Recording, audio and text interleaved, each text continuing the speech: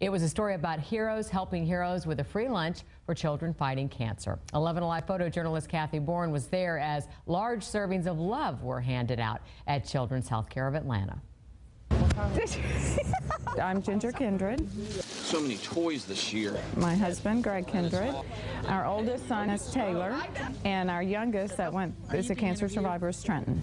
Good job, guys. And we were at Children's Healthcare of Atlanta more than we were home for about a year and a half, 2 years. It just happens overnight, and your families are just devastated all of a sudden. Your turkey's so good. We have people that are right now finishing up cooking, getting everything done, and they're going to start bringing stuff over that'll be hot.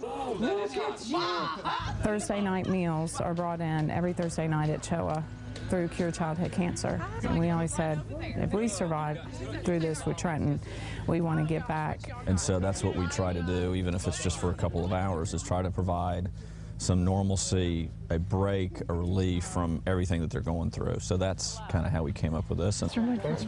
Potatoes! Look at you! It wasn't really about the food, because you're not wanting to eat cafeteria food all the time, but it was about seeing the people from the outside that have either walked in your shoes before or just want to come in and help. And that's what's so great. These kids in our neighborhood, in the community, and through school, they want to help.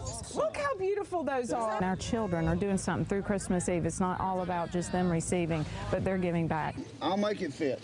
How great is that? We didn't know if Trenton would make it through bone marrow transplant. We were like, if we could just get out of here, we're going to join Cure Childhood Cancer and give back through research so we can get rid of this beastly disease, but also help these families as we see them struggle. Yeah, why don't you go ahead and take that baby? He is okay, and he's still in remission, and his cancer has not come back. So we've received the greatest gift of all, and we just want to continue paying that forward.